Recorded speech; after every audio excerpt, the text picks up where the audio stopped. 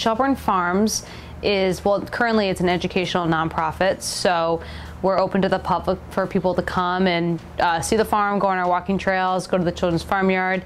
We also have an inn and a restaurant, and they can also come here and watch us make cheese. But originally the farm was the Vanderbilt summer house, essentially. These are all purebred registered brown Swiss cows. We operate on about 1,100 acres of grassland, about a third of which is in pasture and 2/3 in hay.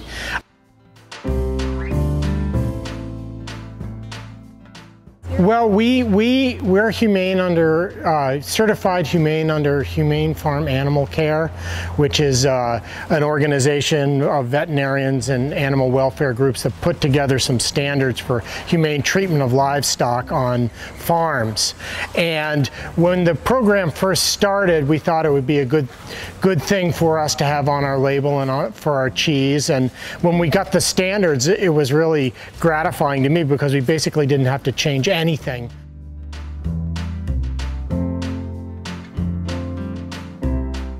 mean, we're an organization dedicated to conservation and stewardship, and that applies to the land and the water quality, but also how we treat our animals too.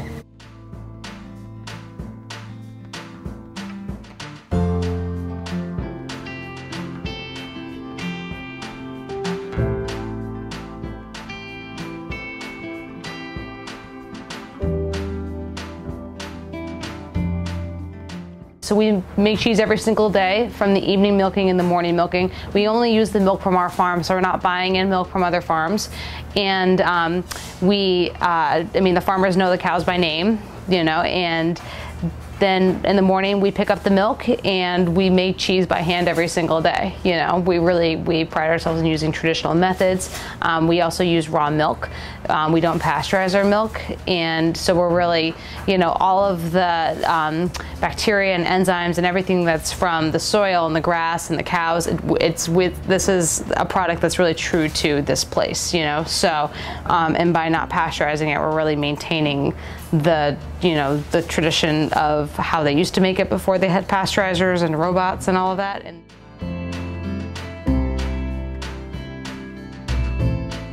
I started working here when I was in college, and there's a lot of things that I was doing that was very theoretical, and I really liked just coming here and working and making something that was very tangible, like making something with my hands that at the end of the day I could see. Like every single day I'm gonna make 600 or 700 pounds of cheese, and that was just like a really satisfying feeling that I felt back then, and even now, 8 years later, I still feel now.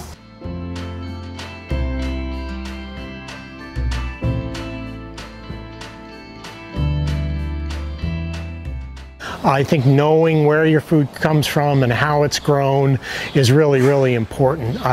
You know, consumers can do, that's what consumers can do really, is make an invest. That's how they can make an investment in agriculture, is by supporting those local farmers. And without people buying local food, there is no local agriculture. There are no farms.